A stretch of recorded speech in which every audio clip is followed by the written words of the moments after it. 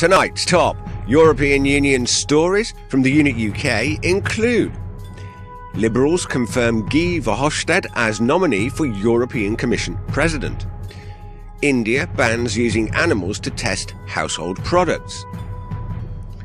And secret Home Office dossier reveals thousands of EU migrants are cheating their way to benefits. And British business needs direction over EU reform.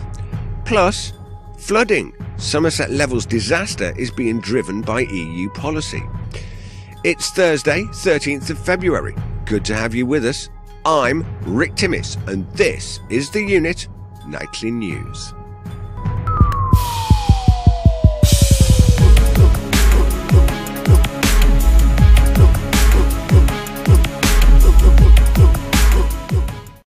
First up, the hot story from our website, TheUnitUK.com.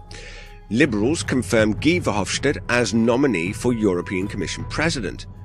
Former Belgian Prime Minister Guy Verhofstadt has been confirmed as the European Liberal Party's candidate for President of the European Commission ahead of European elections in May. Delegates of the Alliance of Liberals and Democrats for Europe, ALDE, approved the resolution by a majority of 80% at a meeting in Brussels on Saturday. Verhofstadt, who currently heads the party group in the European Parliament, is a committed federalist. His campaign will call for deeper political integration within the European Union. Now, the candidate lost no time in attacking one of the main dangers, as he sees it, at the European elections: Euroscepticism.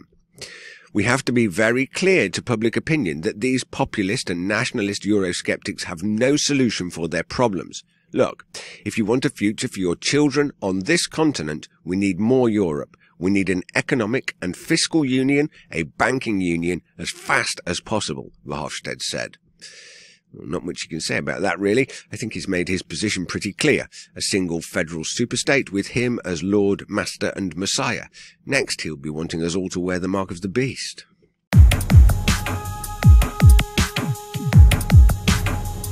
India bans using animals to test household products. What do India and Israel have in common? They are the only two countries that ban using animals to test both cosmetics and household products. The European Union has made it illegal to sell cosmetics that were tested on animals, but has no similar restrictions on testing household products. The United States doesn't limit the testing of either kind of product, though some individual states do. The US also doesn't require animal tests for cosmetics, but that may change. There is a bill before Congress that would require every ingredient in cosmetics to undergo toxicity testing. Now, the European Union has banned using animals to test cosmetics and their ingredients. Individual companies have unilaterally announced that they will not test their products on animals, including Shiseido, The Body Shop and Lush. Now, it doesn't make sense that hurting and killing non-animal humans is the only way to find out whether a chemical will hurt human animals. It would be better if we created incentives for researchers to develop superior non-animal tests for these substances. Hopefully, India's new law will prove to be that kind of incentive.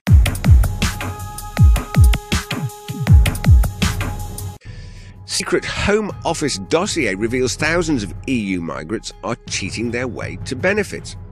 A secret government report has revealed that thousands of migrants from the European Union have tried to claim British state handouts through bogus marriages and fraudulent welfare claims. Immigrants have also used false documents and lied about being related to EU citizens in order to cheat their way to the UK taxpayers' money, the unpublished Home Office report states. Criminal gangs have even smuggled people into Britain, forced them to open bank accounts so that they can claim benefits before taking the money and leaving them penniless and forced to beg on the streets, according to the dossier. The report, which has been seen by the Sunday Telegraph, has highlighted the exploitation of free movement, immigration rights given to EU citizens, allowing them to move anywhere within the EU to work. Now, it has prompted ministers into a 5-year push to convince leaders in Brussels that the action must be taken to halt this abuse.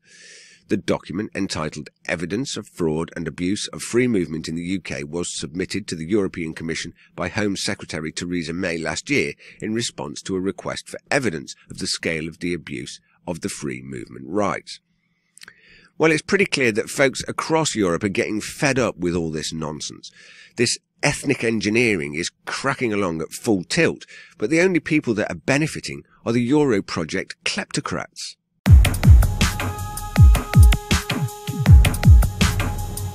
British business needs direction over EU reform. The start of the year has once again seen the row over Europe rear its ugly head. From speeches to signed letters, the Europhiles and Europhobes have played out their disagreements in front of the press.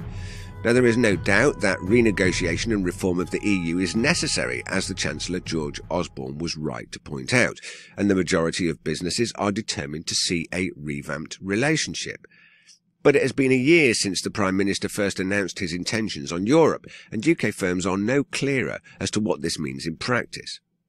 Look, let me help these folks clear up this confusion. Martin Schulz has said it. Viviane Reding has said it. Jose Barroso has said it. There will be no renegotiation of Britain's relationship within the EU. Well, not in the sense of greater veto powers and withdrawal from treaty obligations.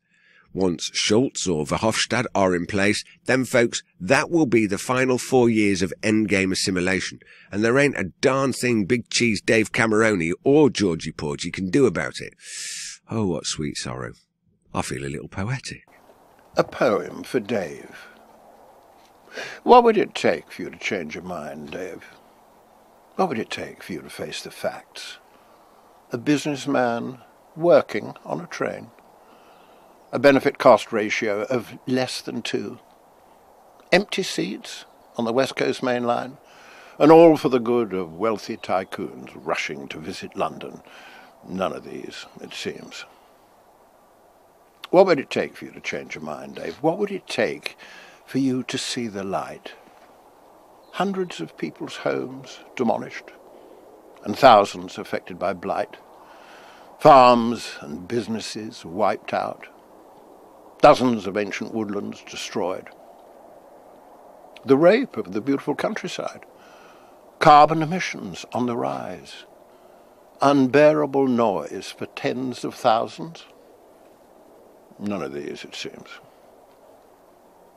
What would it take for you to change your mind, Dave? What would it take for you to comprehend?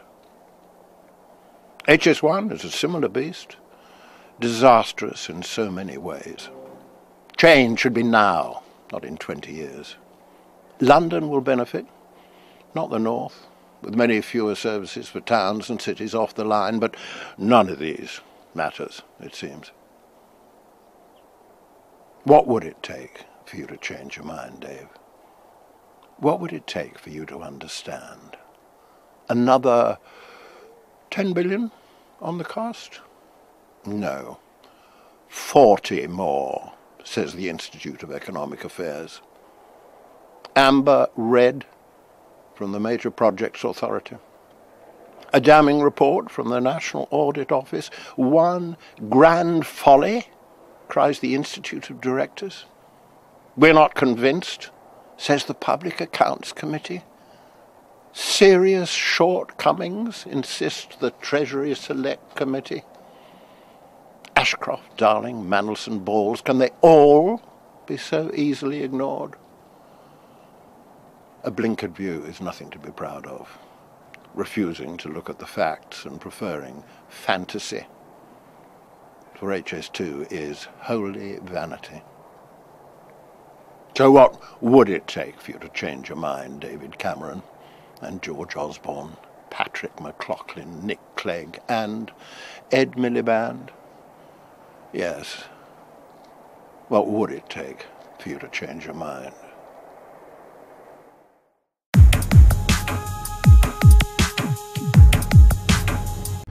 Flooding. Somerset Levels disaster is being driven by EU policy.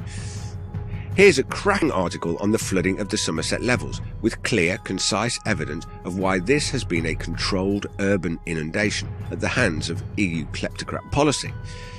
But what has been emerging in recent days is another hugely important factor in bringing this disaster about: the extent to which the agency's policy has been shaped and driven by the European Union. My co-author, Dr. Richard North, an expert researcher who writes the EU referendum blog, has been combing through dozens of official documents to unravel just how it was that the agency came to adopt a strategy deliberately designed to allow flooding, not just in Somerset, but elsewhere in the country, all in the name of putting the interests of biodiversity, sustainability and wildlife habitats above those of farming and people. Now, these have included the EU's Natura 2000 strategy, along with a sheaf of directives on habitats, birds, water, and not least the Floods Directive of 2007, which specifically requires certain floodplains to be allowed to flood. In 2008, when the Environment Agency was run by Baroness Young, this was reflected in a policy document which classified areas at risk of flooding under 6 categories, ranging from those in Policy Option 1, where flood defences were a priority, down to Policy 6, where to promote biodiversity, the strategy should be to increase flooding. The Somerset levels were covered by Policy 6. Now, this article, written by Christopher Booker, is first class and a must read. We'll be taking the nightly news offline next week during the half-term for critical maintenance. As you are already aware, we have been plagued by technical issues and problems. We have cobbled and patched together as much as we can, and now we really need to take this opportunity to iron out the wrinkles and get things working seamlessly. Of course, the latest updates and news will be available on our website, and the team and I shall be back with the nightly news on Monday the 24th of February. Remember to visit our website, ThEUnitUK.com, for all the very latest news. You can find our page on Facebook by searching for ThEUnit UK, all one word, or join our community on Google+, where you can interact with us, voice your opinions and post comments about our stories, and even get involved in the shows. For all the latest tweets as they happen, then follow us on Twitter, @TheEUnit. I'm Rick Timmis, reporting for the Unit Nightly News. I'll see you soon.